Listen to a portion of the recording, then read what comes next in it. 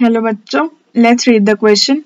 If on the concentric hollow spheres of radii r and capital R which is greater than small r, the charge capital Q is distributed such that their surface densities are same, then the potential at their common center is.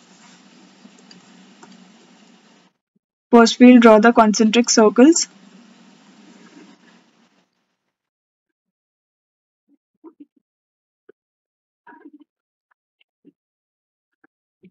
Radius for this is small r and this is capital R.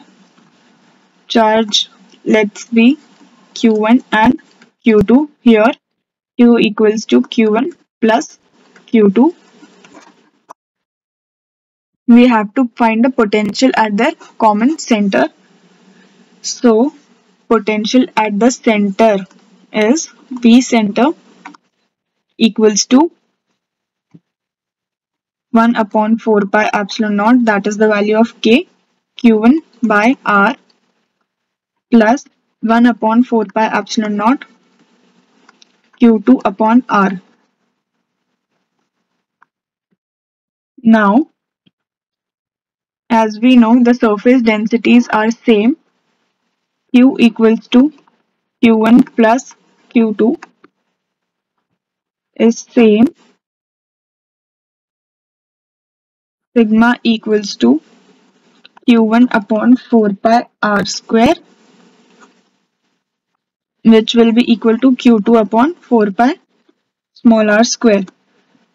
So the value of Q1 will be 4 pi sigma capital R square and Q2 will be 4 pi sigma small r square. Therefore, Q will be 4 pi sigma capital R square plus small r square.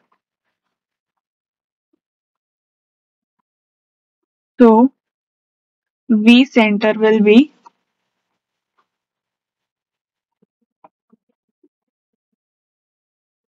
sigma into 4 pi capital R square upon 4 pi epsilon naught R plus sigma 4 pi small r square 4 pi epsilon naught small r, which will be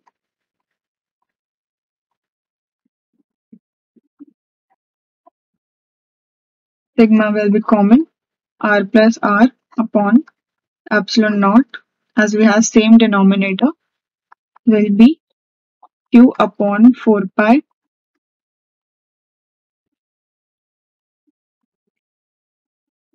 r plus r upon epsilon naught.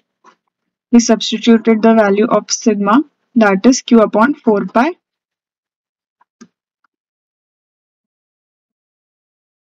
Therefore, q into r plus r upon 4 pi epsilon naught capital R square plus R square. So this is the final answer for V at center.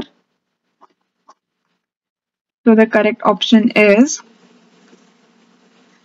Q R plus R upon 4 pi epsilon naught capital R square plus small r square, that is D. I hope you all understood this well. All the best.